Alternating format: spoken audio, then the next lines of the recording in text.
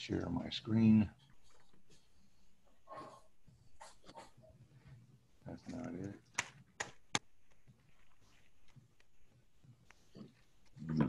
All right, can everybody see my screen? Mm-hmm. Yes. Very good. All right, I'm just going to go to the module section. Uh-oh, if my internet's working. Here it goes. And so for the next practical, you're covering just some definitions and homework information out of this module. In your Engage Lab manual, it's just called, that chapter is called Homework 1, Introduction to the Integumentary and Skeletal System. Basically, it's just, hey, here's an introduction into some terms for the integumentary system. Here's an introduction into some terms for the skeletal system. So you need to make sure, if you haven't started yet, go through this chapter in your Engage manual. Do the practice work, all right?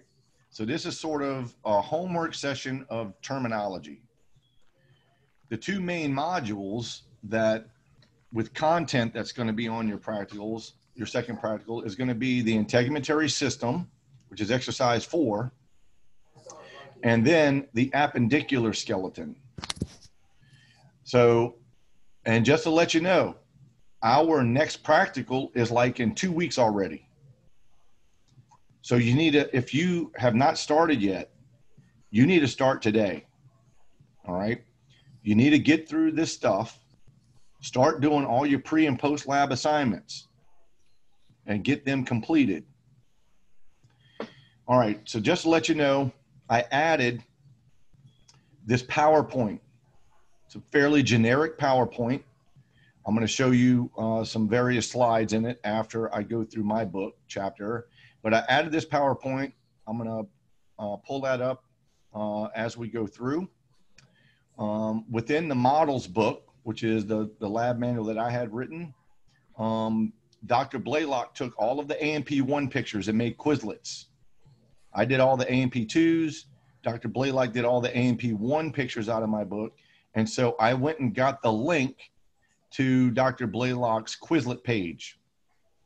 Now, on this page, you'll see models of the muscles, the bones, the skin, all the nervous system, all the pictures for models, most of them that we're going to be covering for the rest of the semester is in this Quizlet page.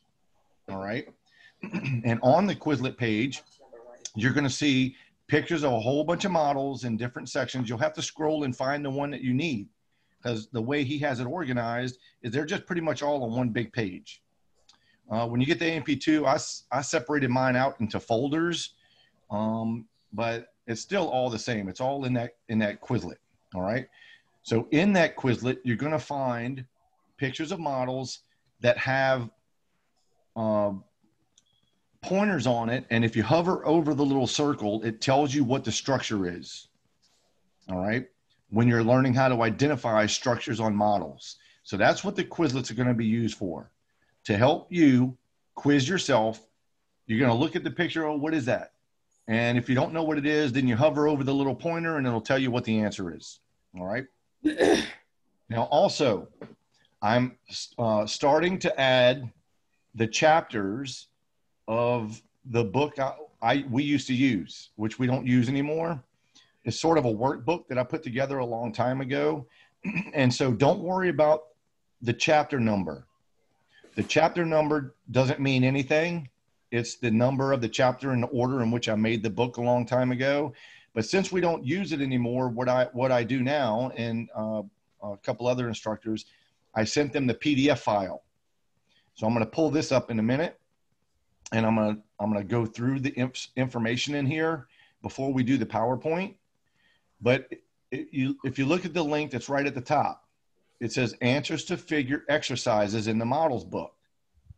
Well, within the chapter that I post, which I'm going to be posting throughout the rest of the semester, when there's models in here, you have to look at the figure number in the chapter.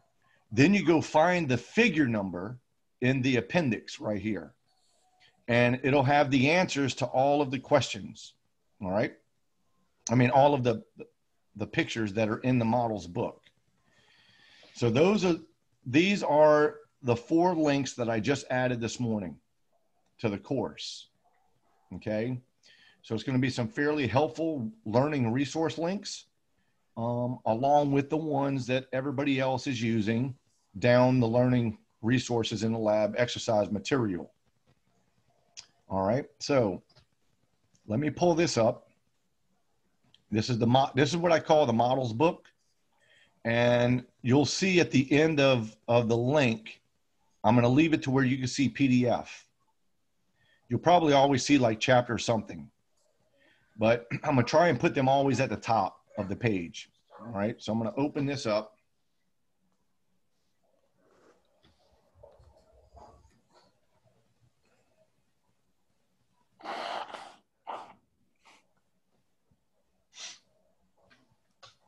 See if it pulls it up. All right. Can everybody see the page? All right. Very good. Yep. Okay. So this is like just a little chapter I put together. It has some text information in it concerning, you know, the functions of the skin, what cells are there, what types of glands are there, and the like, right? Along with a couple of pictures of models. I don't have that older skin model in here. That's why you got to look in the Quizlet and through the pre and post lab assignments. There is an older model of the skin that you're going to be identifying structures on. I also put, you know, some slides I used to use in lab. I took pictures of them, but I'm going to show you several different slides and tell you what they are so that you'll be able to recognize and identify it no matter what coloration stain is being used. I'm going to tell you how you can identify what you're supposed to be identifying. All right. Now, at least in this chapter, it won't be that way with all of the model book chapters, but at least in this chapter, I did write out some text information I want you guys to learn. Most of this text information will be kind of stuff that's going to be on the physiology test, but there are a couple of questions, standalone questions on the practical that deal with some of the text information, but most of it is identification. All right. So what I want to do now is just go through the introduction of the skin, go through, you know, the functions, and before we start getting into all the pictures and everything. It shouldn't take too long, but you need to know the main functions of the skin. So what is the skin, first of all? Because on the practical, people were writing skin, and technically the tissue is in the epidermis of the skin. So when we say skin, it implies an organ. The skin, by the way, is the largest organ in our body. It covers our whole body by volume, the largest. And the skin itself is part of what we call the integumentary system. So you see the system, integumentary system. It not only includes the skin, which has several parts to it, but it also includes accessory structures and various glands like hair, nails, and glands all in and distributed through the skin. The skin itself is separated into 2 major layers, and we're going to go through the layers, separated into what's called the epidermis and then the dermis, right? And then below the skin is what we call the hypodermis. Hypodermis means below dermis, right? Or we also call that the subcutaneous layer or sub-Q layer. So we're going to cover these various layers. We're going to see what's in it and where the structures are located. So what are the functions? Well, our skin, one of the primary functions is protection. All right. Also, while we're in here, can you guys mute unless you have to ask me a question? All right. Thank you. All right. So as far as the skin is concerned, your skin is our first line of defense against everything. It basically separates the outside world, the external environment, from the internal environment. And it does a pretty good job of that. It's called the cutaneous membrane. And it's a physical barrier that prevents the entry of pathogens, microbes, you know, bacteria, stuff like that. And it also is very good at protecting us against chemicals. Maybe a chemical got on your skin. You might have an abrasion or a cut, something like that. Our skin heals very well. And if the injury is not too bad, the skin does a pretty good job of preventing bacteria and everything else from entering the body. However, if you do have a cut that goes through the superficial layers of the skin, like the epidermis, down into the dermis, then you create what's called a portal of entry. And you'll learn some of this in micro, where bacteria and other pathogens can get into the hole that you created. You had a burn, an abrasion, a cut, and in which case your physical barrier was compromised. So what do you have to do? Well, you got to go clean it up. You got to put antibiotic ointment on it, stuff like that at the least case scenario. The worst case scenario, you have to go to the doctor and get stitches because it's a deep cut, something like that, right? But it still has to be treated. So our skin protects us from everything that's on the outside world, right? Your skin is also a sensory organ. We have special types of receptors that allow us to feel differences in temperature. Is it cold? Is it hot? We have receptors that allow us to feel pressure. Touch receptors. Touch receptors are called tactile receptors. So we can feel pressure, vibration, things like that. We also can feel pain. We have pain receptors. They're called nociceptors. So we have these various types of receptors associated with our skin and our epidermis, and it allows us to sense the outside world. So our skin is a very good sensory organ to allow us to react to changes in our environment. I mean, let's face it, if it's freezing cold outside, you're not going to go outside in your swim trunks, right? So, and that's just a very simple example. But we recognize when there's changes in the environment because of sensory input to our nervous system, which we're going to learn in a couple of weeks. Our skin also is involved in thermoregulation. Thermoregulation is the regulation of body temperature. And this one's pretty easy. You guys know what happens, at least partly, probably. If you get cold, you shiver. I mean, why do we shiver? Well, we have receptors that detect when it's cold, and we have an erratic response from the nervous system to our skeletal muscles that cause the skeletal muscle to contract and relax in a vigorous manner. And the contraction of that skeletal muscle produces heat. And that heat is then delivered to the blood, and it warms us up.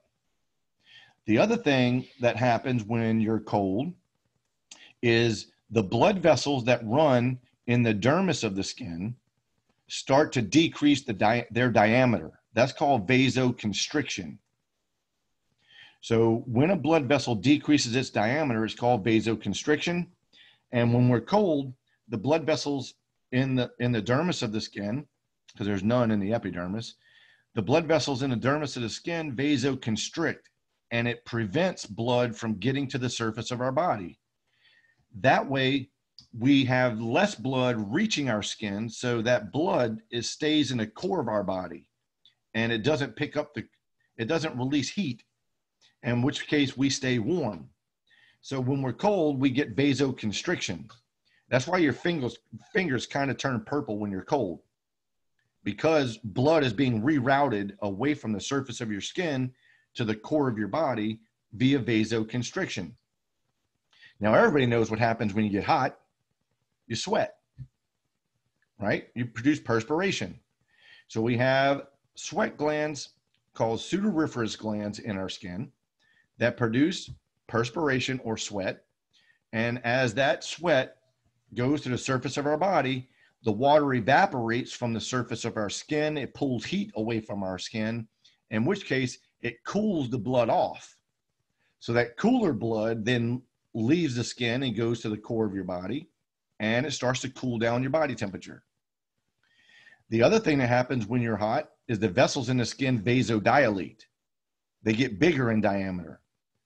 I mean, let's face it, if your body temperature is hot, you want that hot blood to get to the surface of the body so that heat can be dissipated from the blood off the surface of our body, and so the blood can be cooled down.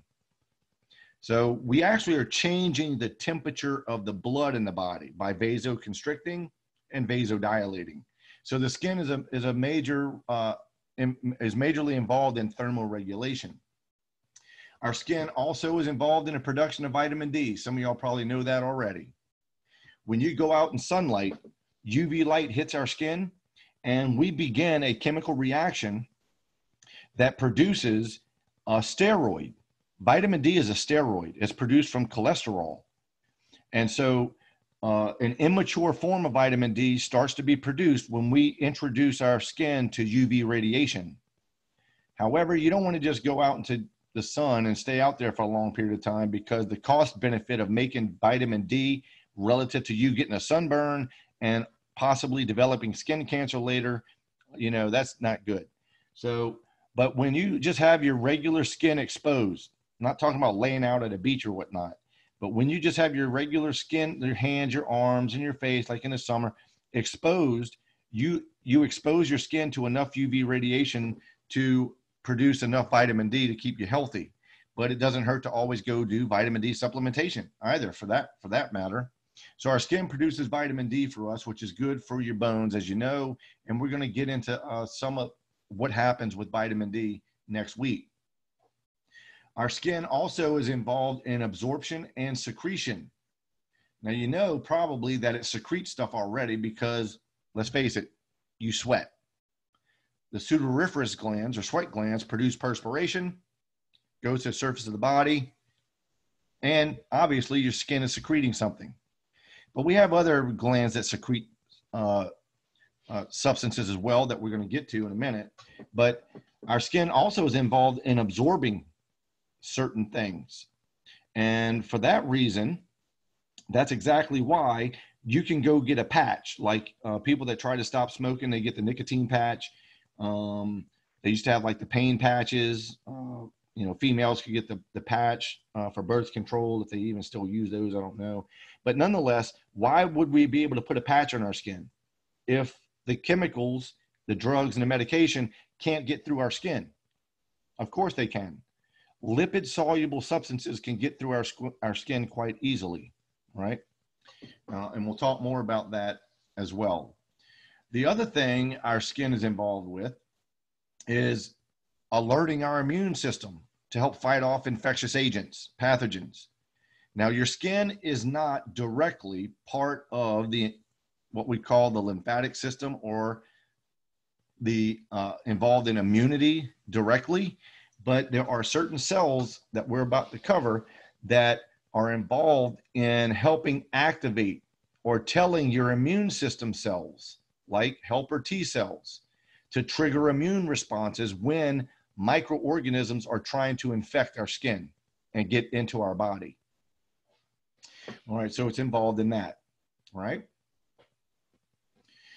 All right, now I'm going to run through this text information with you, and then we'll look at some pictures in a minute. But we're going to cover the epidermis. The epidermis contains 5 basic layers. Now, those 5 basic layers are called stratum something. And the 5 basic layers that there are found on the palms of your hands and the soles of your feet in what we call thick skin. So on the palms of your hands and the soles of your feet, we have 5 layers that make up the epidermis. And the epidermis is the most superficial layer of the skin. The epidermis is basically made up of keratinized, stratified squamous epithelium that you learned on our first practical. That's the epithelium that makes up the epidermis. Now, on the palms of your hands and the soles of your feet, you have 5 layers, but on what we call thick skin. But everywhere else on your body, your arms, your legs, your abdomen, your face, you only have 4 layers. So one of the 5 layers is missing in thin skin. And we're going to look at that. So here are the layers. Here's the 5 basic layers. I'm going to start down here at number 5. I should have wrote it the other way. So the reason why I say that is this. This is the deepest of the 5 layers. So this one is the deepest in the epidermis. This is the most superficial up here. So we're going to have to learn the order in which these layers occur in as well. So the stratum basale is the layer that is the deepest of the epidermis and is composed of one layer, only one cell layer of cuboidal to small columnar shaped looking cells. Now, what's interesting about this layer, which is made up of those cuboidal type cells down there, that one cell layer, called the basal layer, is the layer where the cells divide via mitosis throughout your entire life. The cells in the stratum basale divide via mitosis, which is a cloning event, and through our entire life. So all of the cells that form in the epidermis come from our stratum basale. So they divide over and over and over and over again through your entire life. Now, as they divide at the bottom, they always push the cells that were above them upward. So as new cells are dividing in the stratum basale, the older cells that were already made that were above that cell layer get pushed upward into the next layer. So the next layer going superficially is called the stratum spinosum. The stratum spinosum is made up of about 8 to 10 rows of cells, and they kind of take on this spiny looking appearance. That's why it's called spinosum, because of desmosomes. Desmosomes are cellular junctions, and when we fix the tissue, so we can see it on a slide, the cells start to pull apart from each other, and the membrane gets stretched out into these little spiny looking projections. So it's technically called the spinosum because of the little spines that appear when we fix the tissue. So in the stratum spinosum, those cells just came from the stratum basale. The cells in the stratum spinosum will continually move upward as the ones in the stratum basale keep dividing. And they just divide. They get pushed upward, and get pushed upward until they get into the next layer. The next layer of the epidermis is called the stratum granulosum. It's about 3 to 5 rows of cells, and they start to flatten out. Notice I said the cells in the stratum basale are kind of cuboidal. Some of them kind of look like a small columnar cell. But the tissue that makes up the epidermis is called a keratinized, stratified, squamous epithelium. So this tissue is actually named for the shapes of the cells that occur in the superficial layers, not the bottom layers. So as they start to go into what's called the stratum granulosum, this layer is called that because the cells start to accumulate dark staining granules with a precursor to a compound, which is called keratohyalin, a precursor compound for the production of a tough protein called keratin. So this molecule starts to accumulate in these little granules in this layer. And when we stain the tissue, it stains kind of dark. So you can start to see all the little granules filled with the precursor to this protein, keratin. Now, keratin starts to build up in the cells, and after the cells get pushed out of the stratum granulosum, they will either move into the stratum lucidum if the skin is on the palms of your hands and the soles of your feet. This stratum lucidum layer is only found in thick skin, and thick skin is only found on the palms of your hands and the soles of your feet. The cells, when they leave the stratum granulosum, are all dead. The cells all die at the end of this layer. So when they get pushed upward, they're already dead. There's no more functional organelles in there. They basically are a bag of keratin. And that's why this tissue is called keratinized, stratified squamous epithelium. is what makes up the epidermis. It's because the superficial layers of the epidermis, the cells are all dead and they're filled with keratin. Keratin is the protein that protects us. It makes the surface layers of your epidermis kind of tough. I mean, let's face it, the skin does a pretty good job of protecting you. If you scrape it real quick, but it's not that bad, you don't really have an injury. Why is that? Because the cells are dead at the surface and they're filled with this hard protein. It's a hard water resistant protein. But also because there's many layers of cells. So if you get a little scrape, you're scraping some cells away, but you're not cutting way down into the deepest part of your skin. So if we're on the palms of our hands and the soles of our feet, the cells would go from the granulosum layer up into the lucidum layer. However, if you're dealing with thin skin, which is on the rest of your body, everywhere else besides the palms and the soles of your feet, the cells would go from the granulosum layer directly into the corneal layer. This is the thickest of all of the layers, the stratum corneum. The very surface layers of the stratum corneum are the layers of dead cells that you see on the outside of your body. Yep, every cell that you see on the outside of your body are dead epithelial cells. They're all dead. And they're part of the stratum corneum. Now, the stratum corneum contains all these dead keratinocytes. And if you say on your hands, if a person that works outside a lot with their hands, they might have calluses. Everybody knows what a callus is probably. So where you have a lot of friction on your skin, like in the palms of your hands, maybe even on the bottom of your feet, you might get a hard patch of skin, that callus. You know what that is? It's a little isolated area of the thickening of the stratum corneum in that region because you have been introducing friction to that part of your skin. And so if you're adding friction over time, over and over and over to the same place, we have a protection mechanism. Let's put some more dead cells in that one spot to help protect us from that friction. And that's what we call a callus. So that's part of the stratum corneum. All right, so those are the 5 cell layers.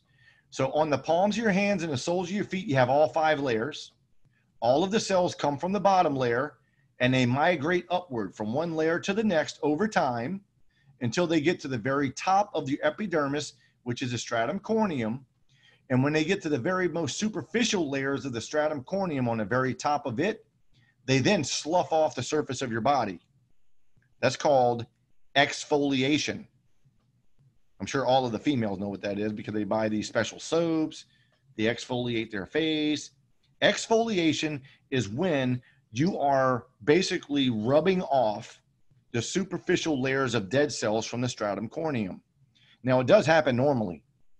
About 80% of the dust in your house, by the way, are dead skin cells. Pretty nasty.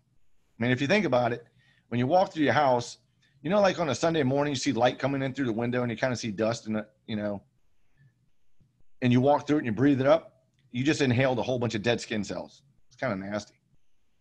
I didn't want to be the only one that knows that, by the way.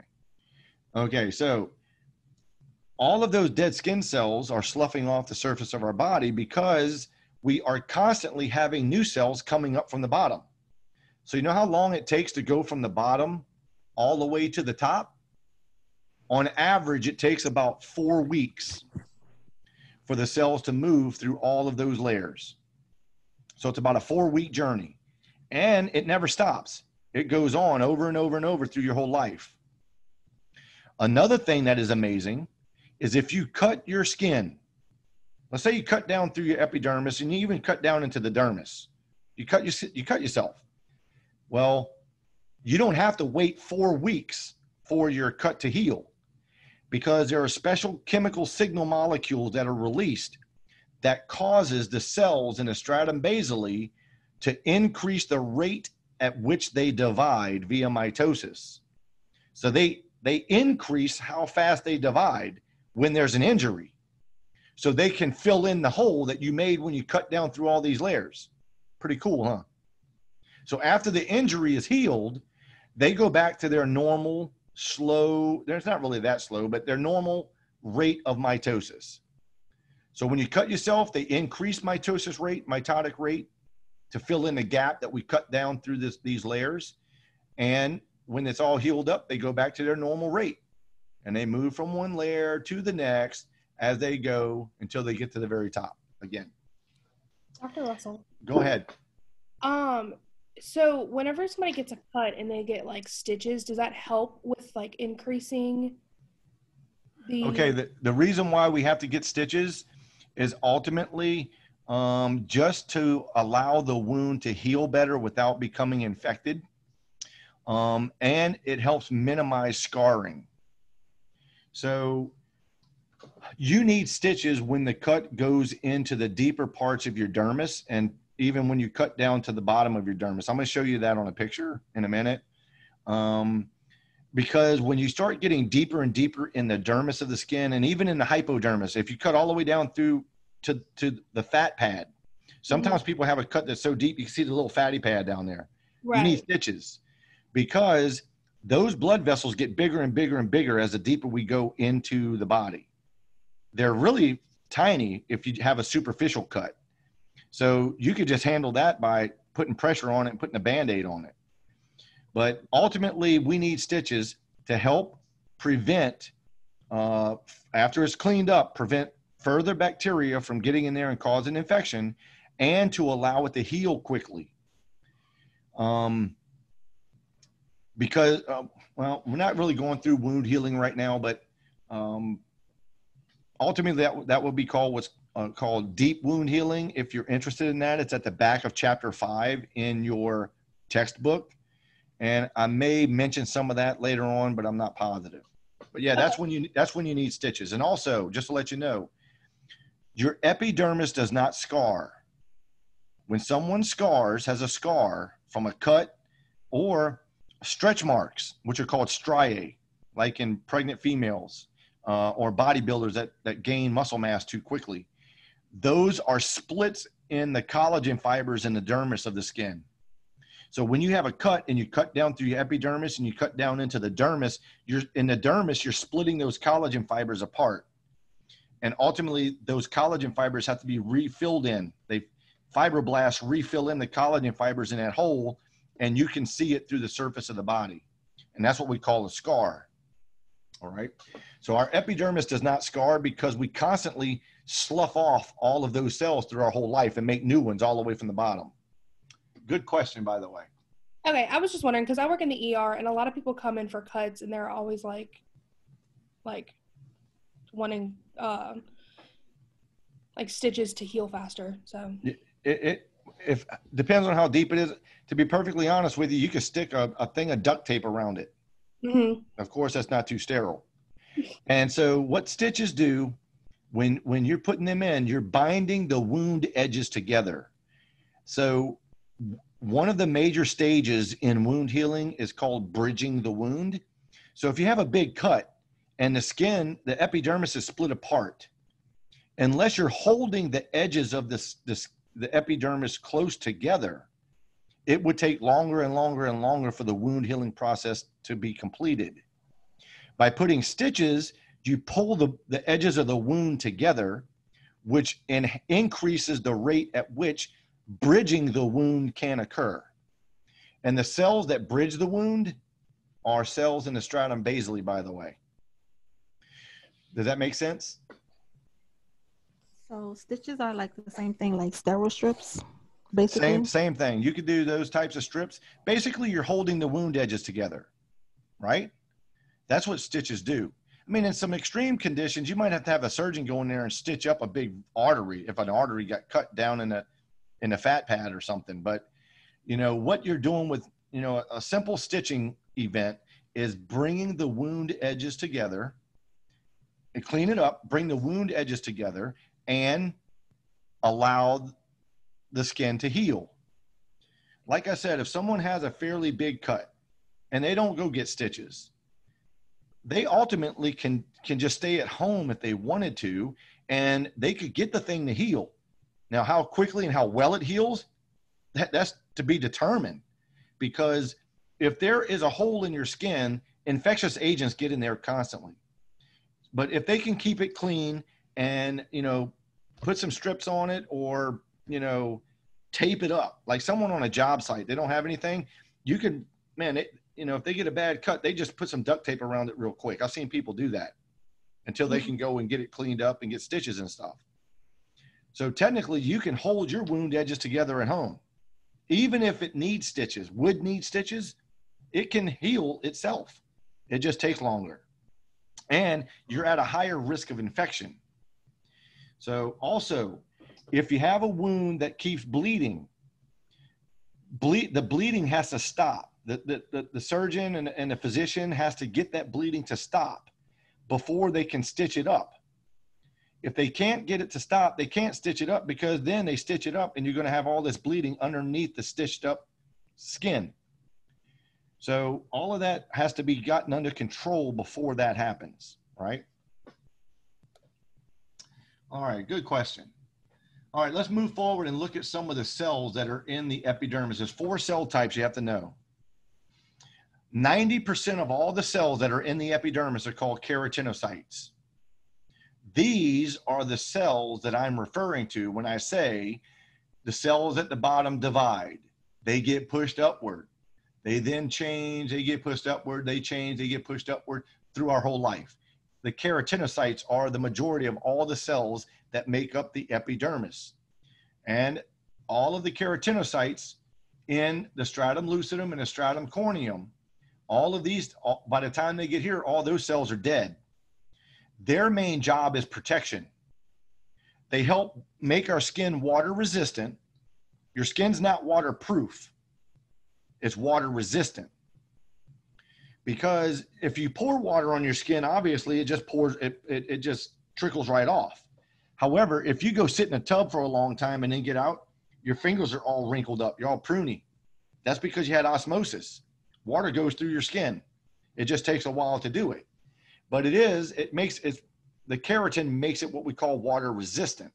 All of that comes from the keratinocytes. Now we have these other cells, and I want you to know a little bit about what they do. The melanocytes are the cells that produce our skin pigment, melanin. Now there's a couple of different forms of melanin, but this is the name of the main skin pigment. It's not the only pigment that gives our skin our color and the different shades of color that we all are. We have other types of pigments that can be concentrated in, say, the stratum corneum of our skin. Some people have more yellowy tones. That's because of carotenoids, keratins. Some people have more red tones in their skin. That's because they have less dark melanin, and it makes the superficial layers of our epidermis pretty much clear. You might not know it, but the epidermis that has very little dark melanin granules in it, the epidermis is pretty much clear. You can see through it. So people that have more red tones in their skin, that means they have a lighter epidermis. And what you're really seeing, the redness, is the blood in the blood vessels running in the dermis of the skin. Pretty crazy. So obviously we have lighter skinned individuals, darker skinned individuals. It's all genetic. How much melanin do we make? What version of melanin do we make? Do you make the more yellow reddish one? Do you make the more brown black one? It's all genetics, right? Now, the thing about melanocytes, though, is they are sensitive to UV radiation.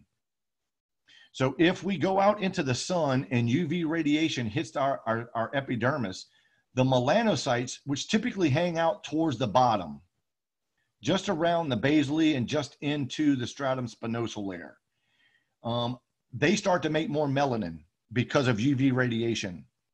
And we call that a tan. So if you go lay out and you're trying to get your skin to become darker or whatever, that's because your melanocytes are really the enzyme in your skin called tyrosinase, which makes melanin. It increases when UV light hits it. So we start to increase the rate at which we make melanin, and your skin gets a little darker. That's a protective mechanism against UV radiation, by the way. Darker skinned individuals can stay out in UV radiation longer than lighter skinned individuals without getting skin damage, because the SPF of melanin is high if you have a lot of it, but it's low if you only have a little of it, right? So you're going to learn more about that in the lecture class, though. All right, so melanocytes make our skin pigment melanin. We also have tactile receptors. Remember, I just said that word a while ago. Tactile receptors are receptors that allow you to feel touch, vibration, and pressure. All right, we call that tactile stimulation. So there is a tactile epithelial cell. It's located near the stratum basale. It's called a Merkel cell right here. And a Merkel cell makes contact with a nerve ending, so that when you have pressure applied to the skin, that cell is compressed and it triggers a nerve firing saying you feel something. So that's tactile stimulation. We also have some specialized macrophages, which you might have only heard of that name once so far, but macrophages are produced from basically white blood cells, a type of white blood cell, and they're phagocytic. It's the largest of the phagocytes in our body. And the ones in your epidermis are called intraepithelial macrophages. This prefix intra right here means within. So within the epithelial layers, all these layers, we have these special macrophages. The other name for them, which is a name we really go by forever, are called the Langerhans cells. So the Langerhans cells are dendritic cells that have the ability to recognize when pathogens are trying to infect our skin and get into our body. And so what they do is they help alert our immune system cells to trigger immune responses. So they aid in immunity. They don't bring about the immunity, but they aid in allowing our immune responses to occur. All right, let's talk about the dermis just a little bit, and then we'll get into all the pictures so you can start seeing what this stuff looks like, right? So the dermis is the deepest part of our skin directly. So when I say skin, the skin is made of two main areas. It's made of the more superficial epidermis, which is a keratinized, stratified squamous epithelium. Below the epidermis, which means it would be below the stratum basale, is the dermis. The dermis has two primary layers to it.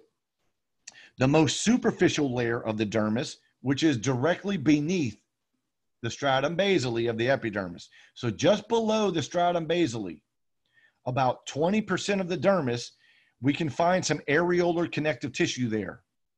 You got some collagen fibers all running in there, but we have areolar connective tissue. You remember that from last week or the week before? So that we can find areolar connective tissue just below the epidermis in what's called the papillary region of the dermis, right? We also have some blood vessel loops in there, some capillary loops. Remember, the epidermis is avascular. So all of the blood is running in blood vessels that are located in the dermis. Now, the deeper part of the dermis is called the reticular region. The reticular layer or region, it comprises about 80% of the dermis. And there's a whole bunch of different structures in the dermis. The blood vessels are a little bigger. They're smaller. The more superficial you go into the dermis, ultimately up here in the papillary region, these are capillaries, which are small. You get deep or start going into the reticular layer, the blood vessels get a little bigger. You go even deeper, they get a little bigger. You go deeper, they get even bigger until you go below the skin, which is called the hypodermis.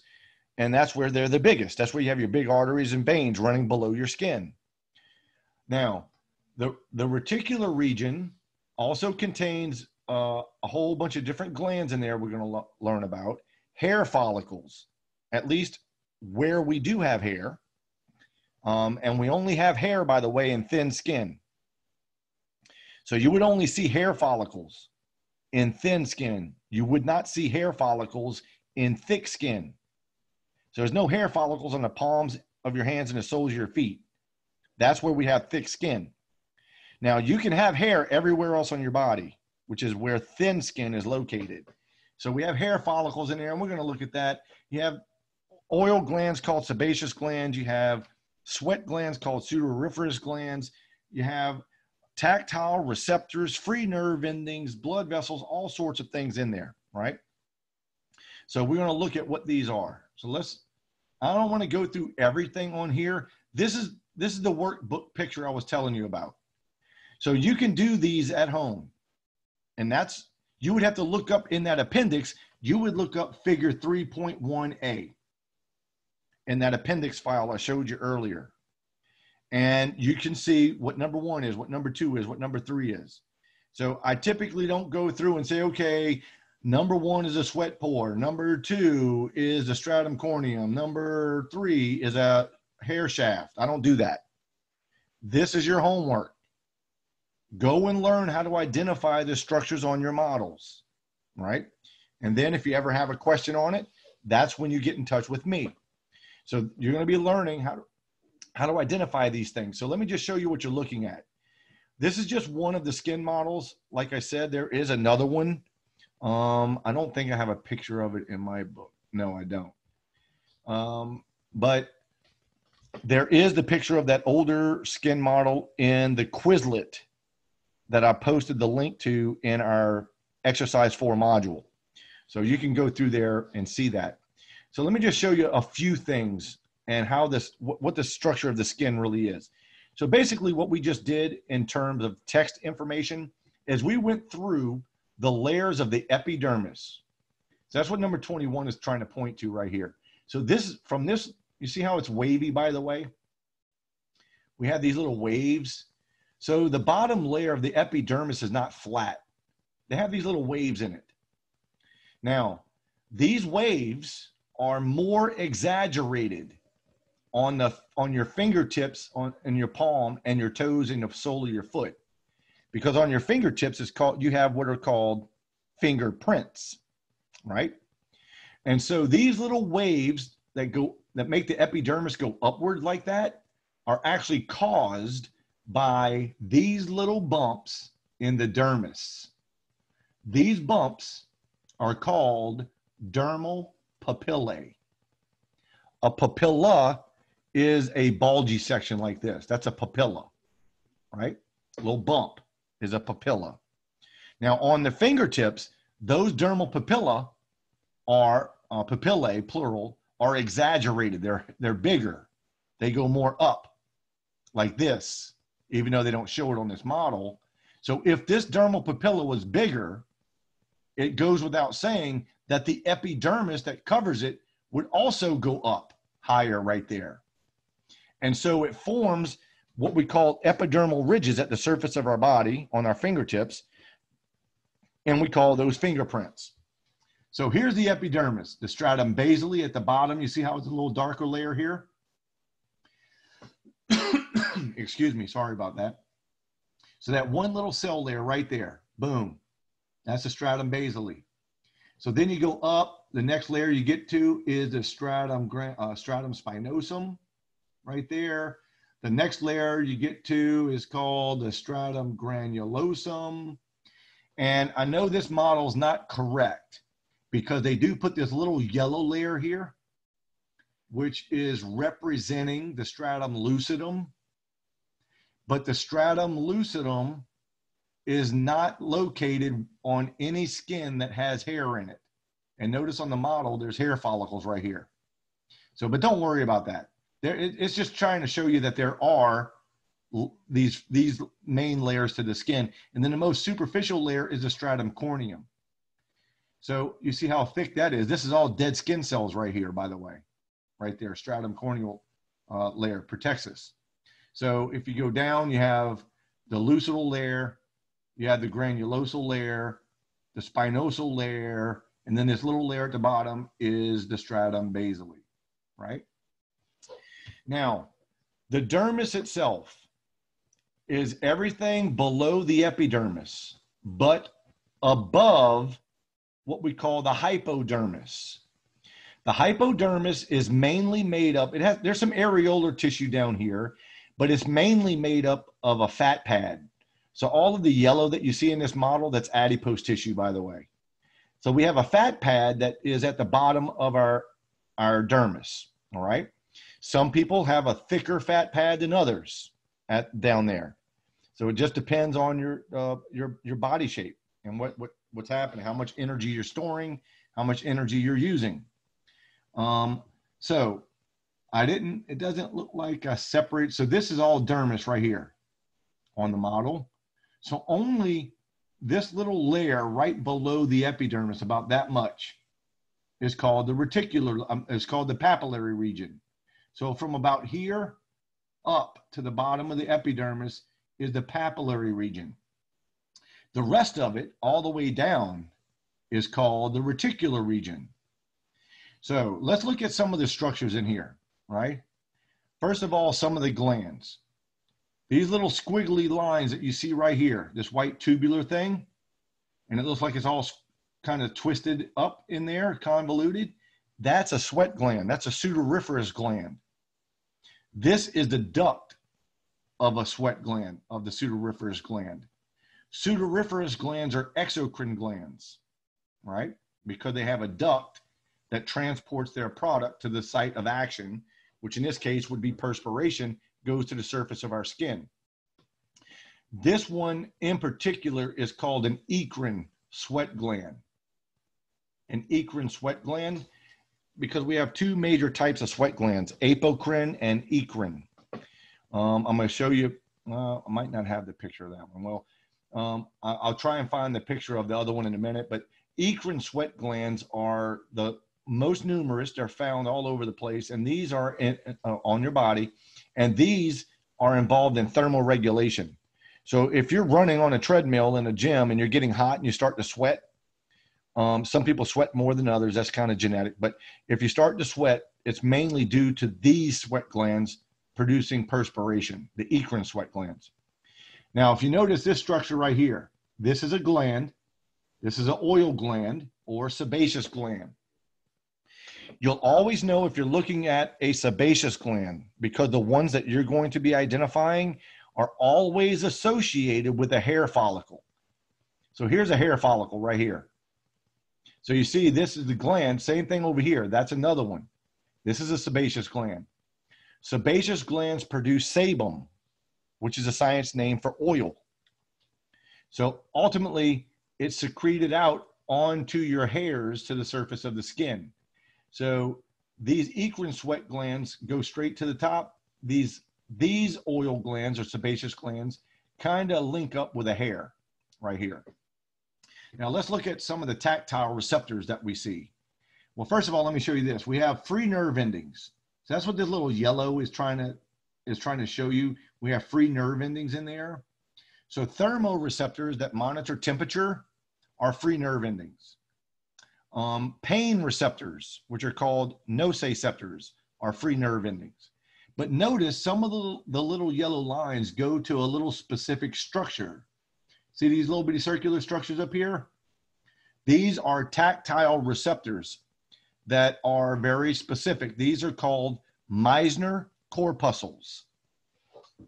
Meissner corpuscles are located in the dermal papilla, which are in the papillary region of the dermis. So that's where that receptor is located.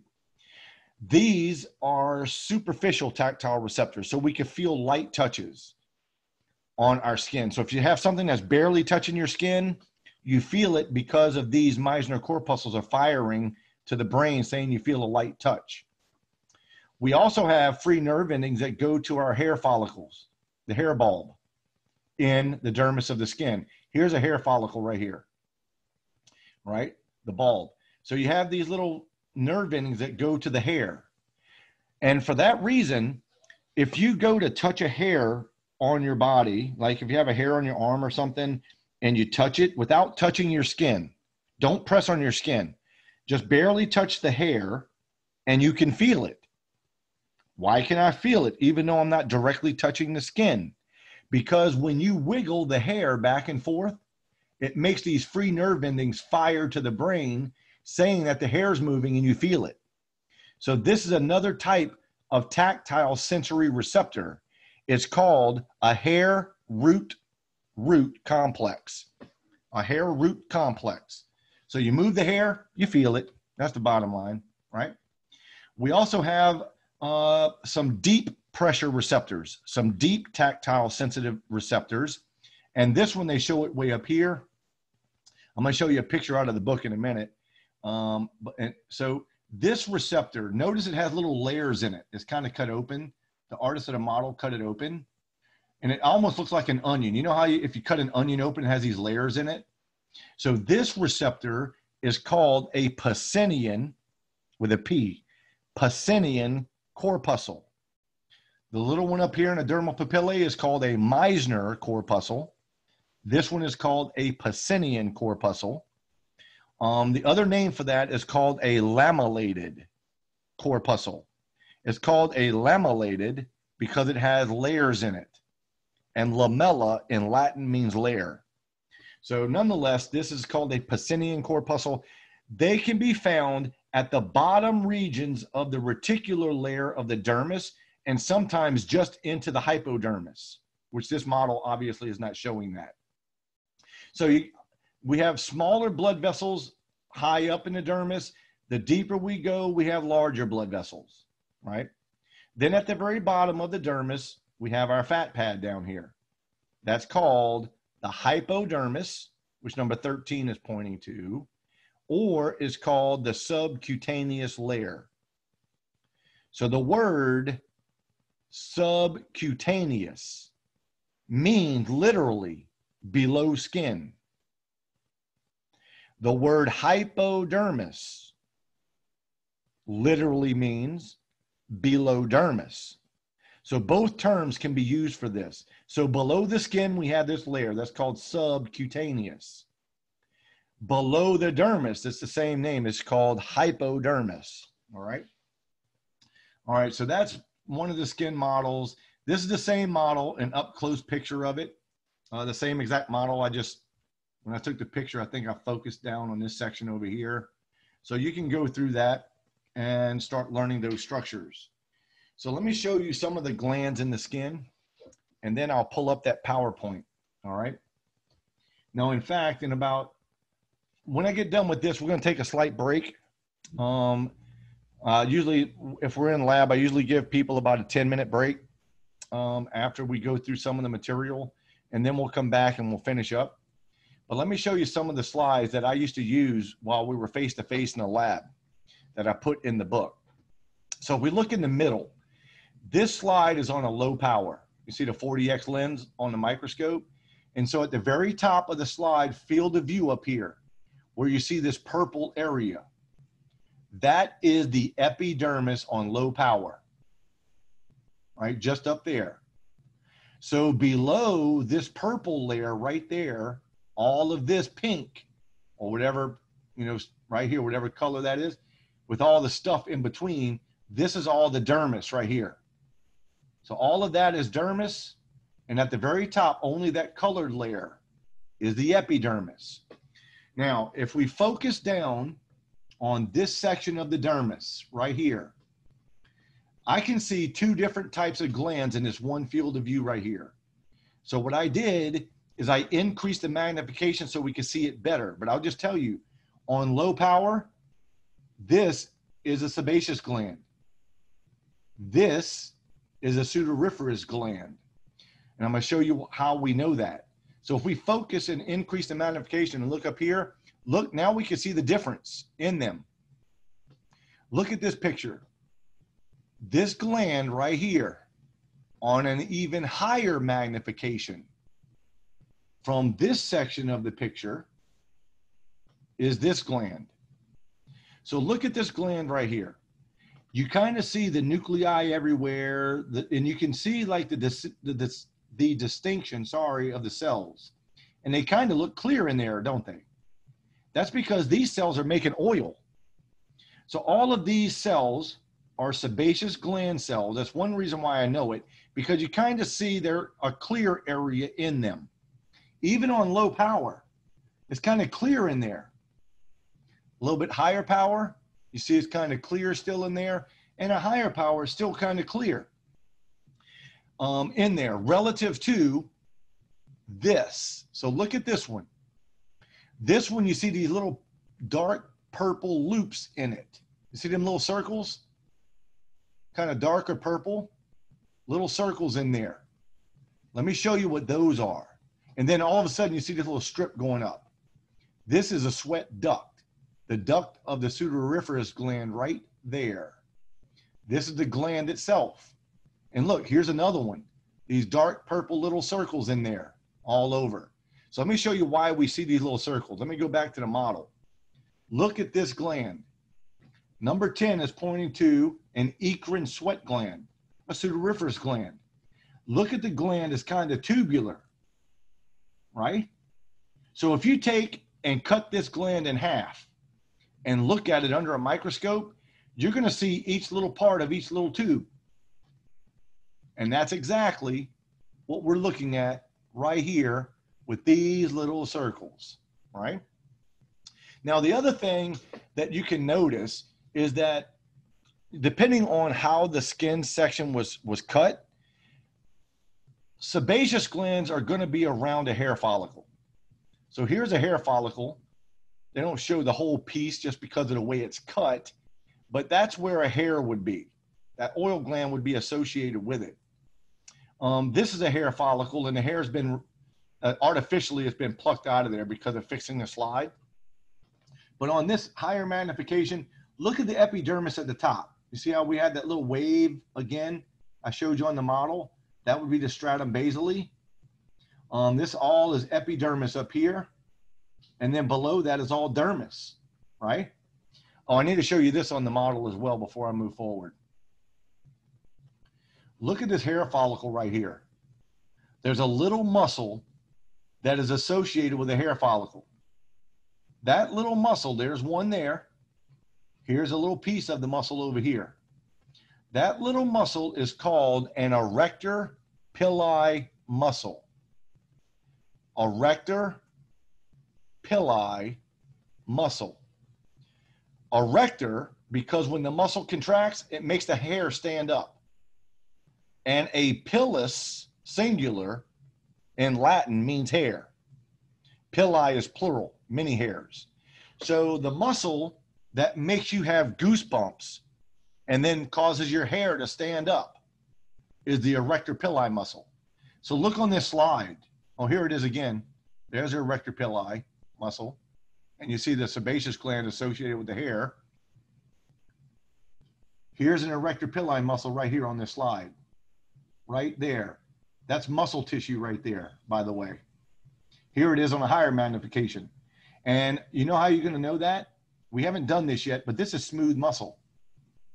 And smooth muscle have these elongated, it'll be kind of pink in here, and it'll have these elongated nuclei like this, right? And you'll always see it somewhere around a sebaceous gland or near the hair follicle itself. So here's the erector pili right here coming from the hair follicle right there, right? All right, here are a couple other pictures of some skin. Obviously, this is thin skin that I've just showed you because thin skin is the only skin that has hair follicles in it, all right? This is thick skin. There's no hair follicles in it. Now, this is a slide of a lighter skinned individual. I know that because towards the stratum basale, here's on low magnification. From here up is all epidermis. From here down is all dermis. If I increase the magnification of that, now from here up, I can see the epidermis a little better. Below that is dermis, right? So if we look at the stratum basale, which is just the very bottom layer, and I often get students saying, well, how can I tell the difference between the layers? I'm going to tell you how easy it is to identify these layers, by the way.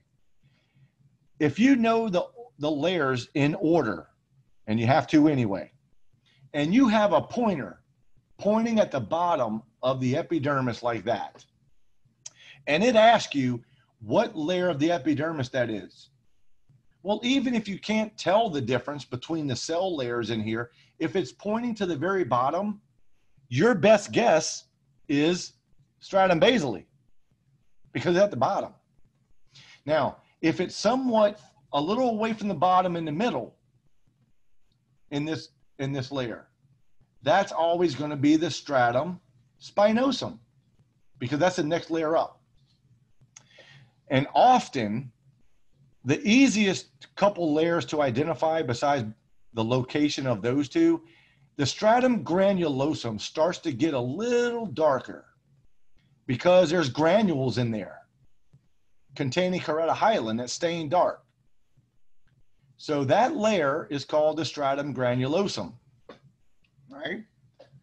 Now, the next layer, you know, depending on the slide, we would see a stratum lucidum. Kind of don't see it on here. So what I did on this slide is all of these cells at the top, they don't even look like cells anymore. Kind of just look like fibers, huh? But that's not fibers, that's dead skin cells. All of that is a stratum corneum, right? Now, if we look at this picture, this is a picture of the epidermis again, with part of the dermis down here, of a darker skinned individual. You know how I know that? Because if we look at the very bottom of the epidermis, and notice how we have, it goes up and down, like I showed you before. If you look, it kind of has these brownish tint to it down here. That's because in these deeper layers of the epidermis, the melanocytes are producing more melanin down here. But nonetheless, this is all epidermis right here. This is all dermis right here, right? Now, we can see a couple other slides of it. Here's a slide showing the skin. I focused down on some sudoriferous glands. You can see how it's kind of purple with the little circles in it. So if you ever see that, you know you're looking at a sudoriferous gland, right? This is a duct that's going to lead from the gland. Here's a piece of the duct right here that would come from this gland. So that's just another picture of some sudoriferous glands. Here's a slide of skin that shows Meissner corpuscles in the dermal papilla. This is the epidermis at the top. Also, you could tell where all the dead cells are because it kind of looks like this clear stuff up here. This is all the stratum corneum up here, by the way. So from the bottom of this colored region right here to the top is the epidermis. Below that is dermis. So if we focus down on it, in the dermal papillae, there are little circular structures. I'm going to show you a better picture of it in a minute. Little circular structures that are located inside of these dermal papilla. Those are the Meissner corpuscles right there. Those are, they allow for light touches to be sensed, by the way. All right, so that's it for this little packet. I'm going to stop sharing my screen. Share my screen again. All right, do you guys see this PowerPoint? Yeah. Yes. All right, very, very good. All right, so here's the integumentary system PowerPoint, and you notice that I didn't put any pointers on it. It's just pictures to show you, and a lot of these come from the textbook. Like this is the picture from the textbook. And in chapter 5 of your textbook, the lecture book for lecture, and in there you can see some pointers all over the place, so you can refer to that. But let me show you what we're looking at. First of all, on this graphic, from this very bottom layer of cells that we were looking at before, kind of in this wavy pattern, that's the stratum basale at the bottom. So from here up is the epidermis, the keratinized stratified squamous epithelium. From the lighter region, see below the little wave, it gets lighter or different coloration, all the way down to the fat pad is the dermis. So from here down is dermis. The epidermis is avascular. All epithelial tissues are avascular. The part of a hair that we see on the outside of our body is called the shaft, by the way. We have a hair follicle with the bulb. It's embedded in the dermis of the skin, and the hair grows. The hair, by the way, along with the sebaceous glands, here's one associated with the hair, and the sudoriferous glands, which produce that perspiration, these are actually epidermal derivatives, or what I wrote in the packet as dermal derivatives. Technically, they're made up, at least the hair is made up of both. But what makes a hair? You know what a hair really is? Dead epidermal cells. Fingernails and toenails are dead epidermal cells. So hair, fingernails, and toenails are compacted, highly dense, compacted epidermal cells. And remember, all epidermal cells come from the stratum basale.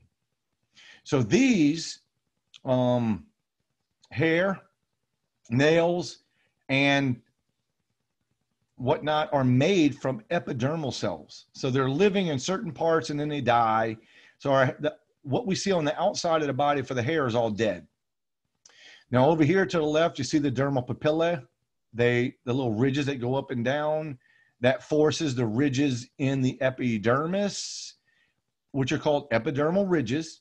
They're exaggerated on your fingertips and are called fingerprints. You see the little Meissner corpuscles up here in the dermal papillae. Those are tactile sensitive receptors. Free nerve endings going to the hair follicle, the hair root complex. You see a little muscle attached to the hair follicle and the bulb. That's the erector pili muscle. Causes goosebumps, and it makes the hair stand up erect on our body. That aids in blocking the loss of heat from your body. When you're cold, this muscle will contract, which is supposed to raise the hairs up, and it makes an air barrier. So air can't get down and touch the surface of your skin as easily. Because we lose heat from the surface of our skin through radiation. As air hits your skin, the air picks up the heat and pulls it off of your body. And that's what makes you cold. So people that don't have hair on their head, like bald individuals, they have to wear a hat in the winter because their scalp gets really cold. And people that have hair, the scalp doesn't get as cold because the air doesn't get and touch the skin on the scalp as easily because the person has hair on their head. All right. So also notice this. This little structure down here is the Pacinian corpuscle. So Pacinian corpuscles are located in the deeper parts of the reticular region of the dermis and just into the hypodermis or subcutaneous layer. So here's our fat pad. All right.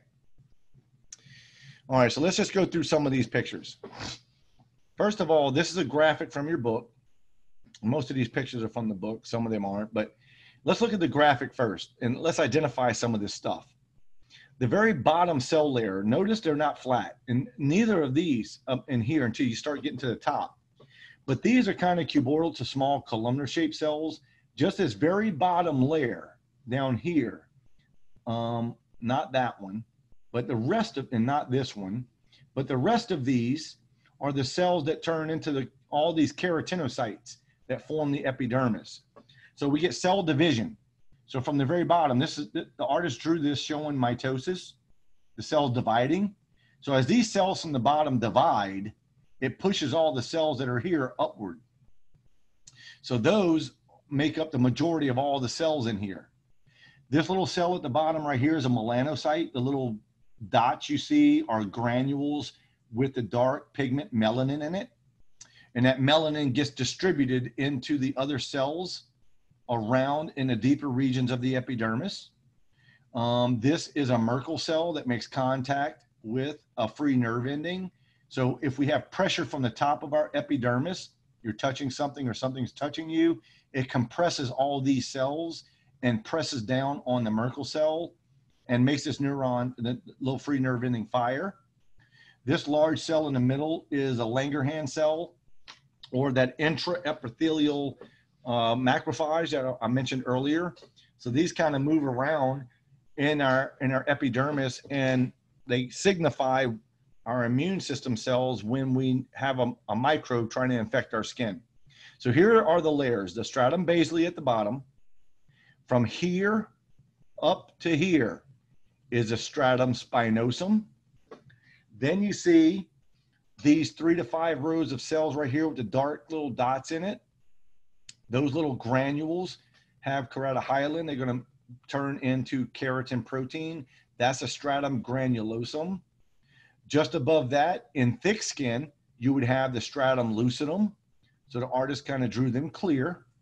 And above them, you have the stratum corneum, which is the thickest of the epidermis. Now, all of the cells at the top after the granulosal layer are all dead. The lucidal cells are dead. The corneal cells are all dead. So the last place that we have living cells are in the stratum granulosum. Now look at this real photomicrograph over here. You can see all the layers again.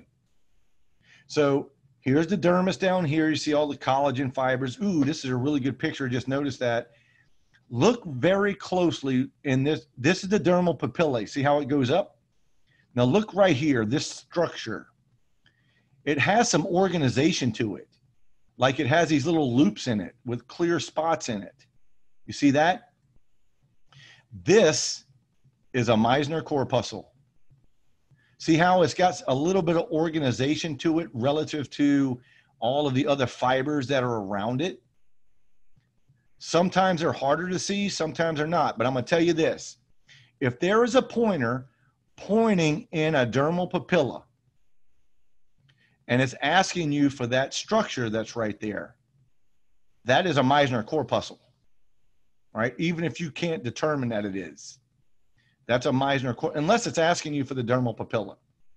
You know, just read the question carefully, because some students were answering certain things and I gave them credit, but they just didn't read the questions carefully. It was asking for a specific thing, but they wrote around about what it was, so I gave credit. So let's look at the epidermis. The very bottom layer. Now notice right here. I mean, you would be hard pressed to say, okay, that's a different layer from all of these cells, right?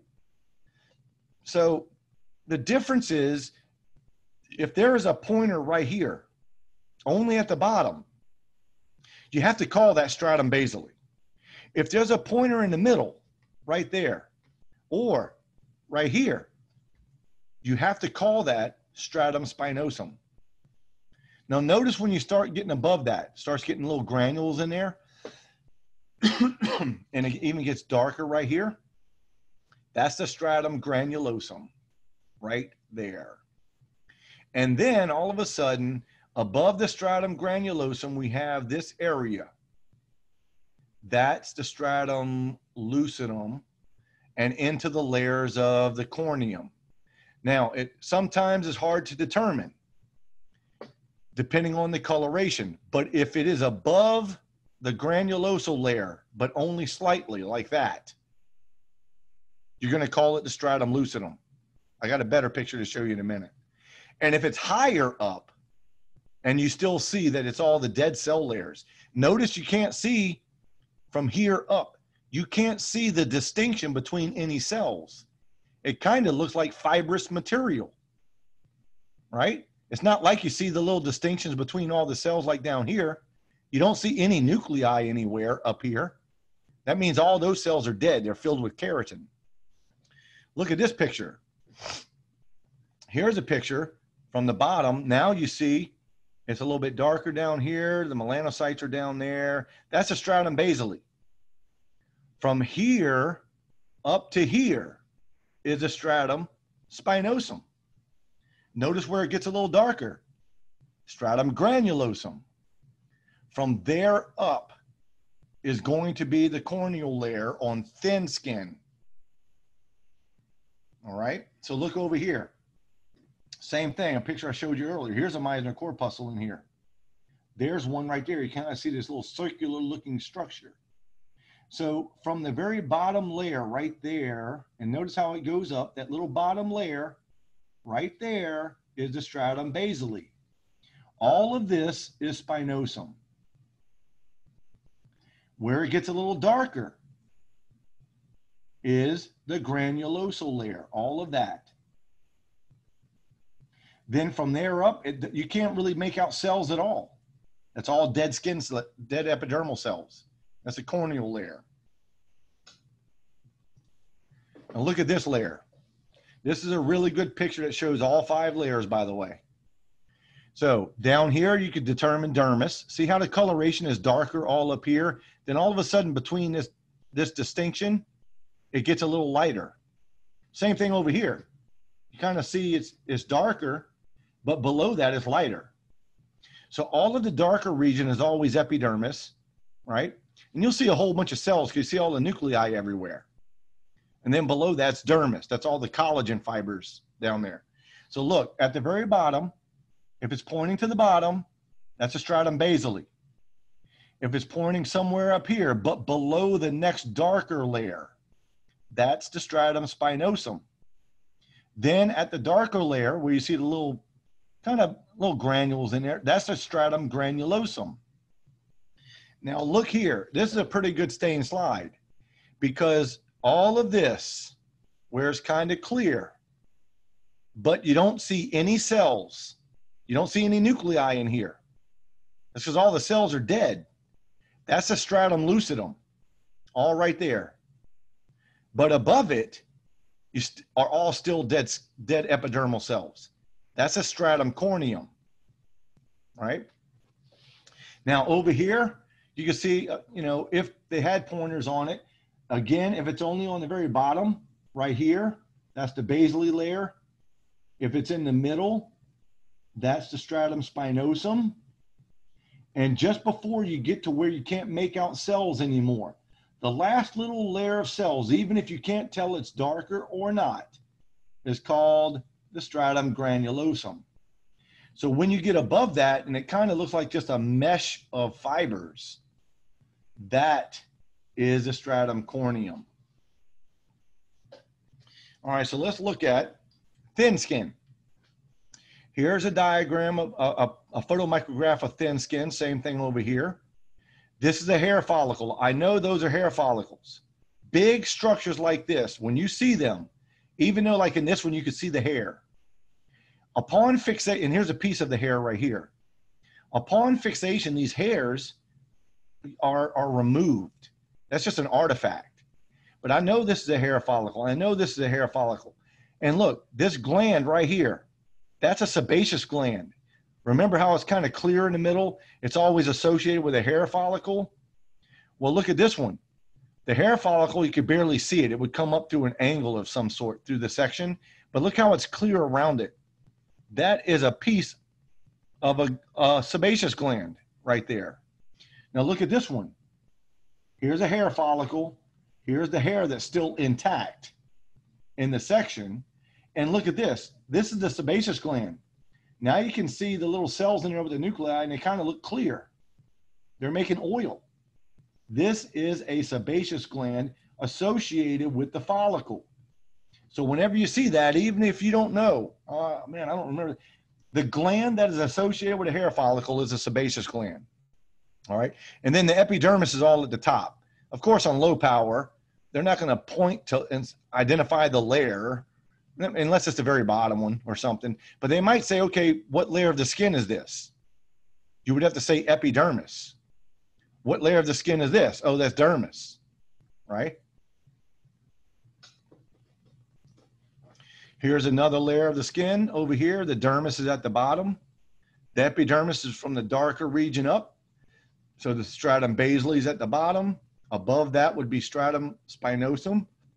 Above that, just before it gets all kind of, but where you don't see any more cells, is a stratum granulosum. And then from there up, depending on if it's thick or thin skin, you have the lucidum and then the corneal layer. This one looks like this is the corneal layer, but I can't be positive with the stain. Same thing over here. You have the dermis down here. You have the stratum basale right here. Above that, from here to here, is stratum spinosum. Stratum granulosum as it starts to get darker. Can y'all start seeing a trend here? And then up here is all the superficial dead layer cells. Corneal layer, whatnot. The lucidal layer, corneal layers. Here's just a picture of, I'm not sure if they're going to have pictures on a test like this, but these are the 4 main cells in the epidermis. This is the 90% of them are these, the keratinocytes. And all these fibers represent keratin fibers that get loaded down inside the cell. This is a melanocyte that makes melanin.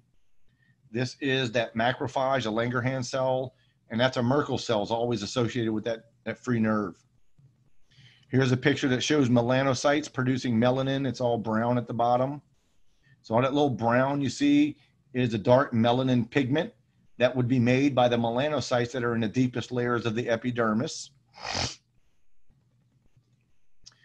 Here they show the skin again, which we already went through, and we went through this picture, so I won't waste time doing that. Same thing with this picture. We already went through this model, so make sure you review it in the Quizlet and or in the models book. Same thing with this, same model. And then Meissner corpuscles. This is the slide I wanted to show you. Oh, this is the one we already saw.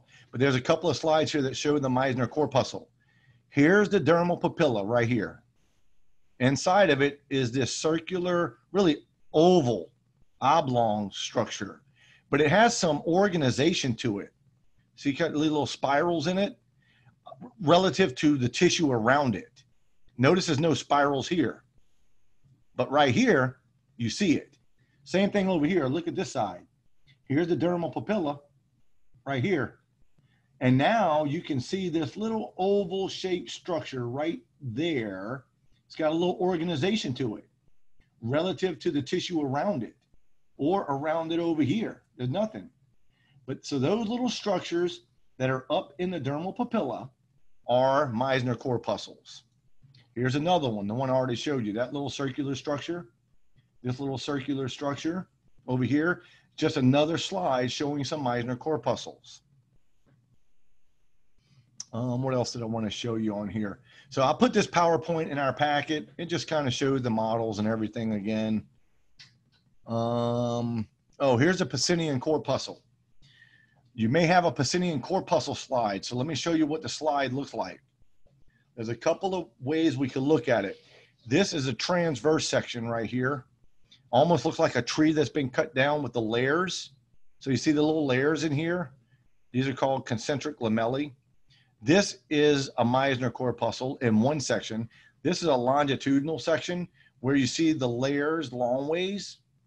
So right here, I don't know if they'll probably use a different slide, but the identifying character for this are all of these layers that make it look like an onion.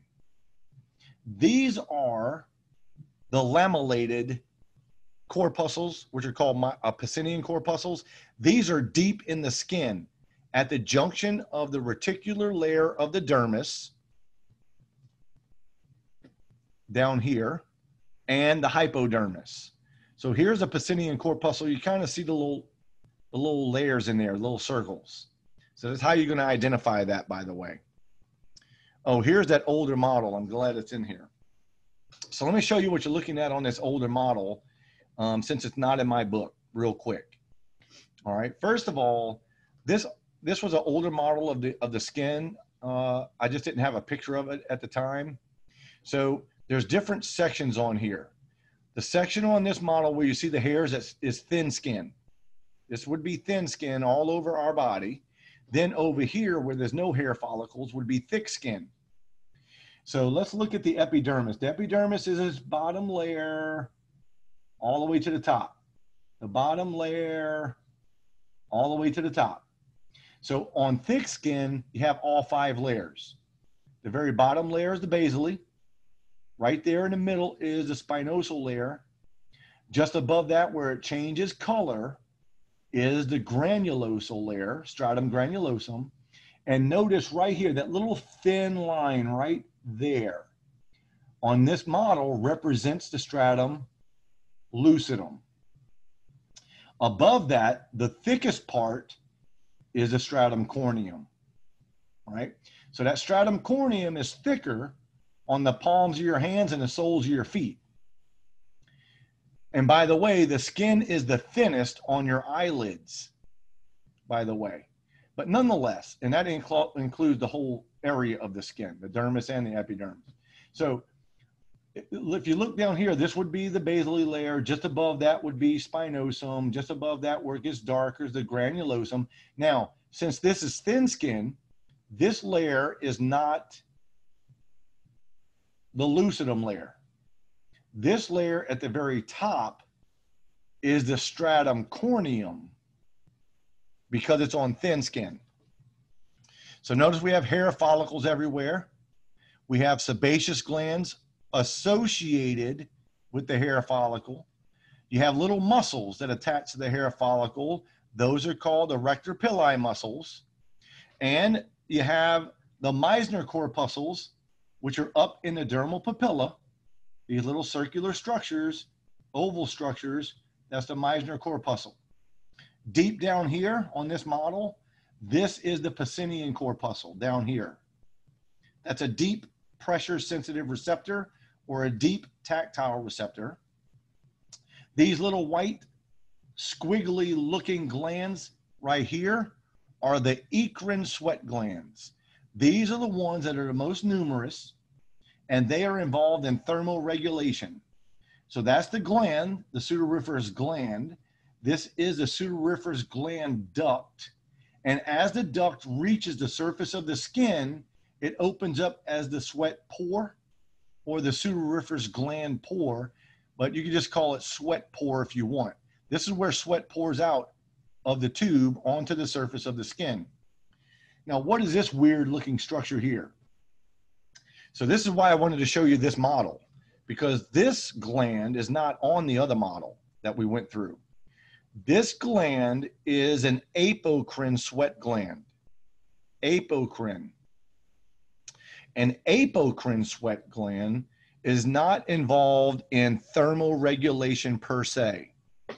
However, if you've ever gotten really, really nervous and the palms of your hands start to get cold and clammy, kind of moist, or maybe you start sweating more under your armpit, that is the perspiration produced by these glands.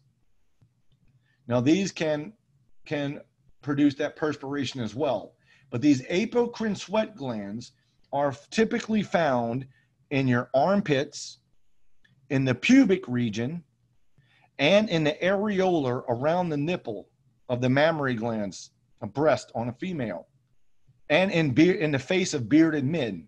That's where the apocrine sweat glands are located. So these glands actually produce sweat when we are going through a nervous reaction, when we're nervous, or during sexual intercourse, sexual arousal. These glands produce their perspiration. So those are called apocrine sweat glands. All right, let's see. We have a few other pictures here I wanted to show you real quick before we move on and get finished. This is a slide showing the skin, obviously the epidermis at the top, from the darker part all the way to the top, epidermis. Below that is all dermis. This slide specifically is showing a bunch of sweat glands, sudoriferous glands. And I know that because look, there's these dark little circles again that I mentioned before. Remember, you see these dark little circles? Those are these which are cut open right here. So they're just stained. And then this little line that leads from it, that's the duct. That's the gland duct that is leading from the gland right there. So you see these, you know you're looking at sudoriferous glands, all right? Now let's look at the sebaceous glands. Again, here it is. I showed you this picture already. I thought they had different ones, but they may have it in your pre and post lab assignments. So here you see the gland is kind of clearish in the middle. It's associated with a hair follicle right here. That's a sebaceous gland. This is a sebaceous gland. Over here, that little piece right there is kind of clear in the middle. That's a sebaceous gland. I also see erector pili muscles on this slide. Look at this darker line right here, leading from the hair follicle and going upward. That is an erector pili muscle right there. Same thing right here. You see this little strip going up? That's a piece of an erector pili muscle on this slide, by the way. Here we see, this is a really good picture of it. Here's a sebaceous gland. You see how it's associated with the hair follicle, has the hair inside of it. So it releases sebum to the surface of your skin along your hair, the base of your hair, right? Keeps your skin kind of water resistant. It keeps your hair moist and pliable, prevents it from being dehydrated, because oil and water doesn't mix. It creates a water barrier here. All right, the other types of glands that we don't have pictures of that are associated with the skin are called the ceruminous glands, and the mammary glands. Ceruminous glands are modified glands in your ear canal. Those are the glands that produce earwax. So the science name for earwax in your ear canal is called cerumen. And then mammary glands, which are on, the female reproductive system, produce milk so the babies can eat.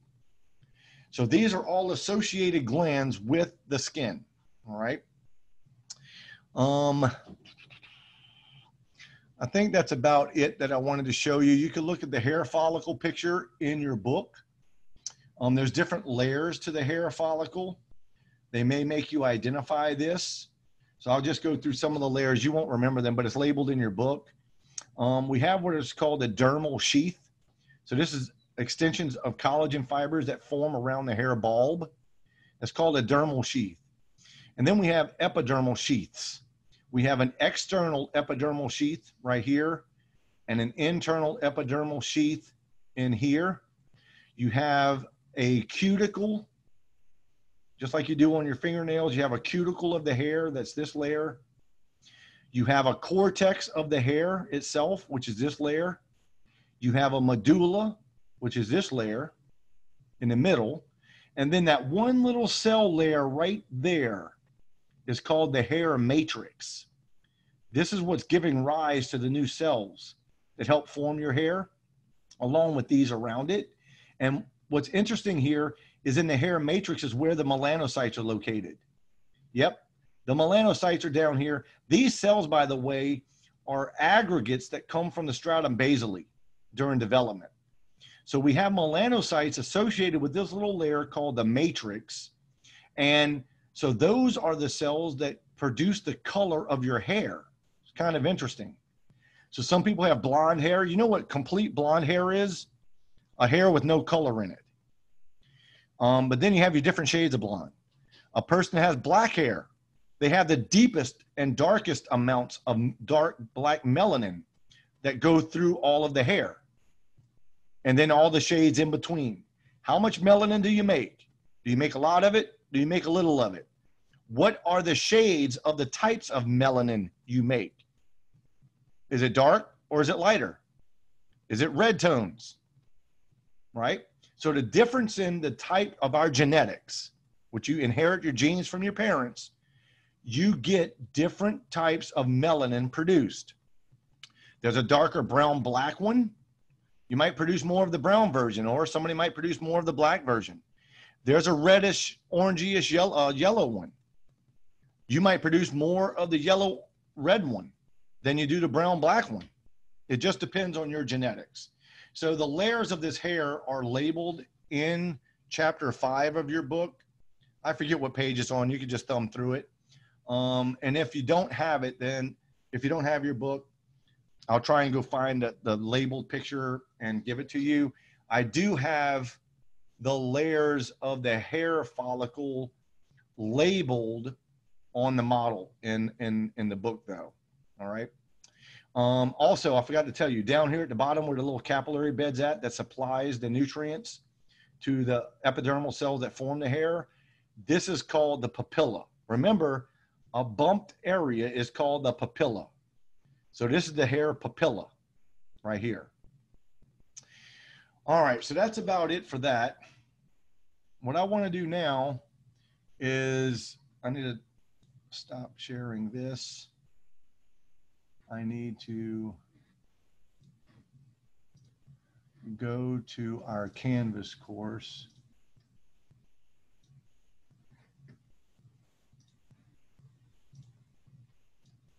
Let me share the screen. All right. So that's pretty much it for the skin chapter.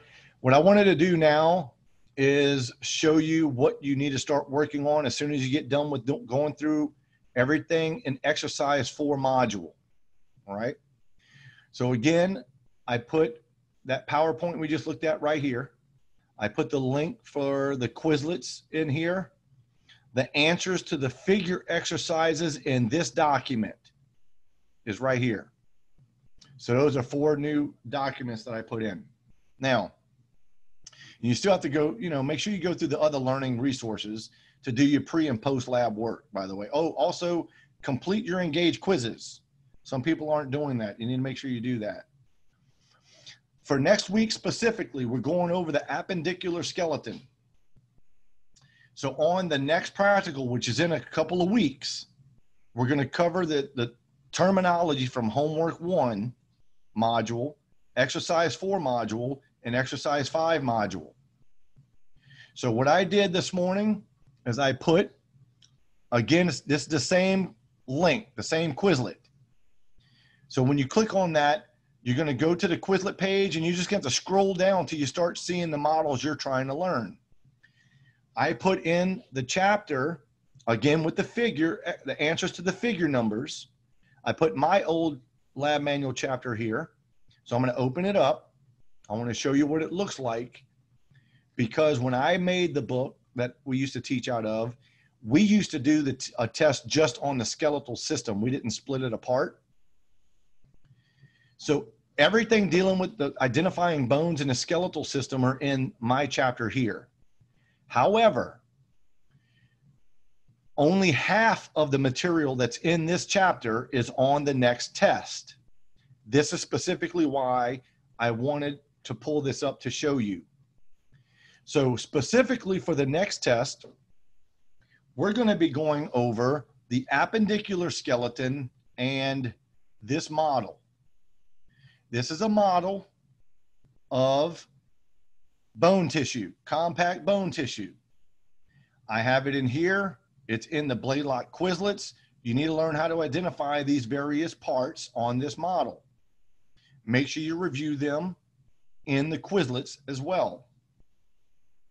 There's some terminology. Typically, this terminology is in the homework 1 module, but some of it is also in my book chapter. So just some definition. What is a flat bone? What is a long bone? What's a short bone? So forth and so on, right? What are some examples of these different bones? What are some general features of a long bone? Well, here's a long bone right here. A long bone are the bones in your arms, your appendages, your arms and legs, and your palms, your hands, and your fingers, and all considered long. Bones that are longer than they are wide are long bones, right? So we're going to cover this next week. I'm not going through it all now. I'm just showing you what I want you to do. So make sure you know the science name for the parts of a long bone, the ends of the bone, this part, what's the shaft of the bone called, so forth and so on. It would be nice if you knew how to identify in general the major bones in the body, the ones that are labeled. But for the next test, we're not covering the skull. So you're not covering this on the next test. You're not covering any of these pictures on the next test. That's all pictures of the skull. That's going to be on the 3rd test. All of those on the 3rd test. Then all of a sudden we get, well, none of this on the 3rd test. That's all the thoracic cage. This is where your ribs would attach. We're not doing that next. These are bones that make up your vertebral column. We're not doing that. So you're skipping all of these pictures until you get here. This is the scapula. You're going to learn how to identify the various parts of the scapula. All right. Now, I had a mistake in the appendix, and I think I fixed it already, but while I'm here and I'm recording this, I want to make sure everybody at least gets this correct. This is the anterior view of, hold on one second, please.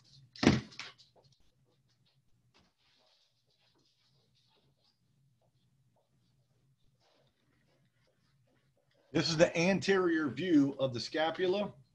And so what you're looking at to your right is all of the lateral side. The head of your upper arm bone would articulate right here. So what I made a mistake, and I think I corrected, but if I did not, number 6 is called the lateral border of the scapula. Number 3, this side, is the medial border of the scapula.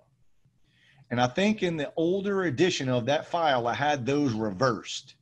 So as long as we know that the side over here is lateral and this side is medial, you're fine. So starting with the scapula, that's the anterior view. Here's a posterior view. Here's a medial view.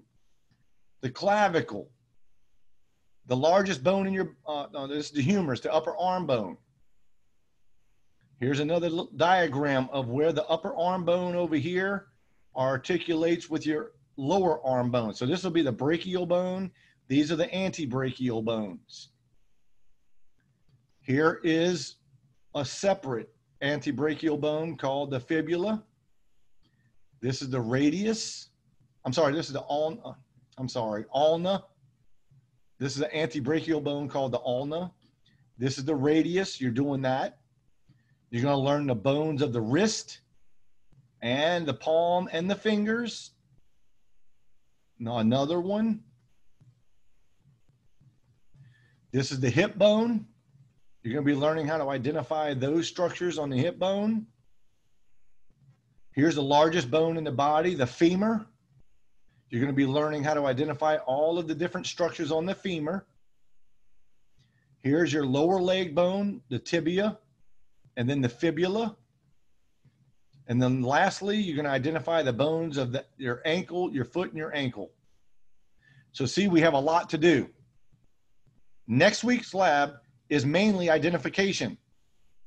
So I don't typically go through lab and say number 1 is this, number 2 is that. But you are going to use your lab time next week primarily to review how to identify the structures. I do have a little talk that I have to go through, and I will go through some features on these bones, but the majority of next week's lab is like a study hall for you. You cannot wait till next week to start looking at all of these bones. You won't do well. So get through the skin chapter, which has less information in it than this chapter, and start on it this week. That'll give you the end of this week and all of next week and into the following week to study. Because our test is already 3 weeks from today. That's when our next test is.